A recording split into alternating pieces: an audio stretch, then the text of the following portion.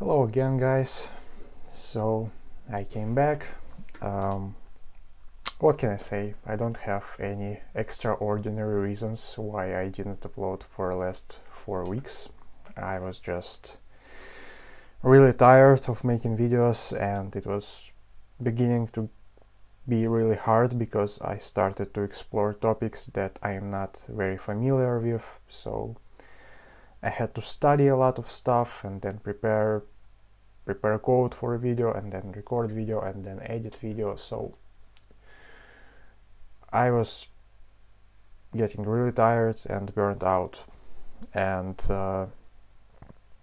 one day I realized that making videos now is even harder than having a normal coding job. So I decided that I will not upload video with any schedule anymore, so I will just upload videos when I feel like it. And today, after 4 weeks of silence, I finally feel like making some video.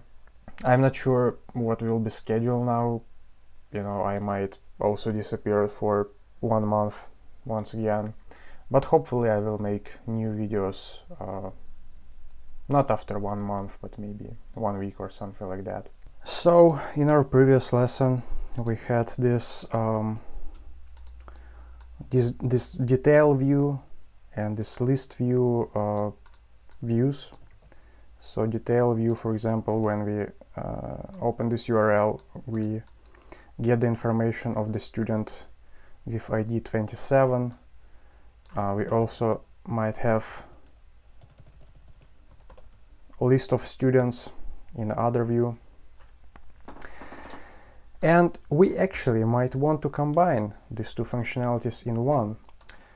For example, I changed a little bit this student model, and I added this grades many-to-many fields. So basically now we have a student, and the student can have different grades. For example, grade 1 math with mark 5, grade 2 biology with mark 4. And you know, we might want to have some kind of URL like student detail 27 grades.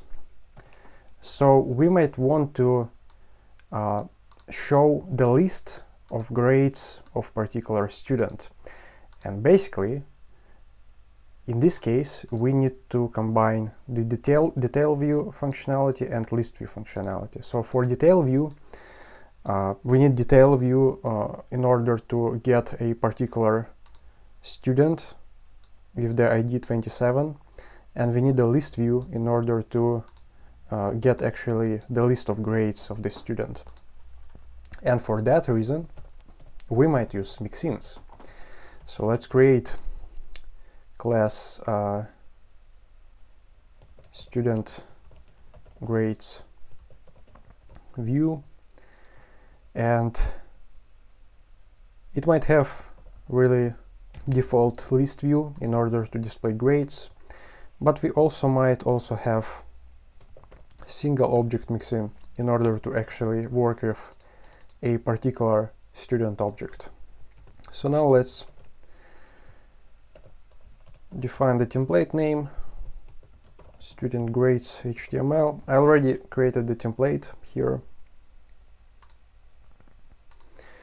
So here we basically display the name of the student, and then we iterate through grades and show mark of the grade, as we have here in our model, subject and mark in the grade. And then let's define get method, self request args quarks. I'm really curious if I pronounce this correctly, quarks. I never heard people pronounce it, so I don't know. Self object. So here we actually work now with single object mixin. So we basically now we'll say what model we should use for that single object mixin. And we say object will be self get object, and query set will be all students. And we will return super get request.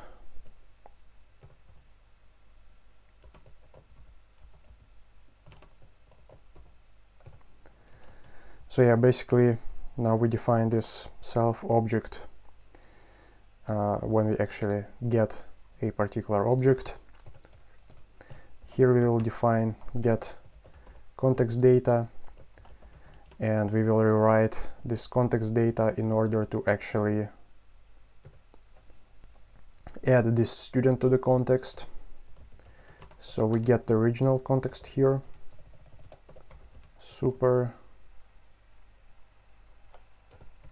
get context data quarks, and let's add this student key to context, which will be self object, and return context. So now actually we'll have this student context here, and we will be able to use it in our template student object.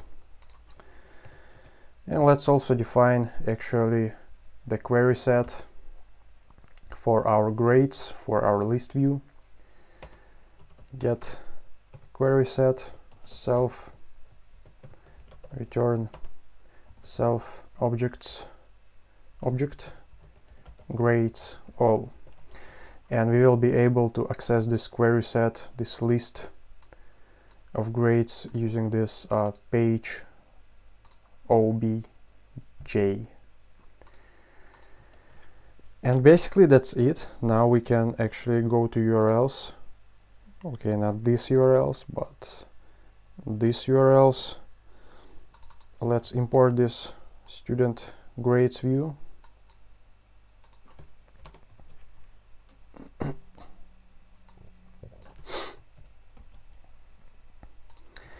And we also need to add this paginate by, let's just say 1. And by using paginate by, we can actually say how many this list objects we should have in one page. So as you can see now, this student with the ID 27 has 3 grades, 5, 4 and 5. And if we have some other user where some other student where I didn't define anything, it will just show the name of the student, but it will not show any grades. So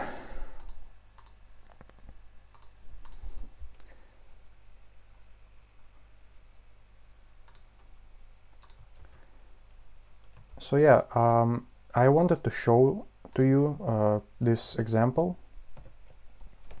but of course I will not go through all the mixins that you can use. You can find them here in the documentation. Context mixin, template response mixin. So you can see there are a lot of mixins here that you can use, and generally I just wanted to show you why would you want to use them, and I wanted to show you example of how you can actually use these mixins. And you don't even need to know about all the mixins if you don't need to use all of them. So you need to study only the ones which actually will be important in your job. And yeah, I guess that's it for this lesson. I hope now you understand mixins better and you understand better how you can use them in your project. And hopefully I will come back, you know, maybe after 1 week and not after 1 year. So anyway, if you want to motivate me to make more videos, please give a like, subscribe, post a comment, I don't know, just give me some activity so I know that, you know, people actually watch my videos and it's worth making them.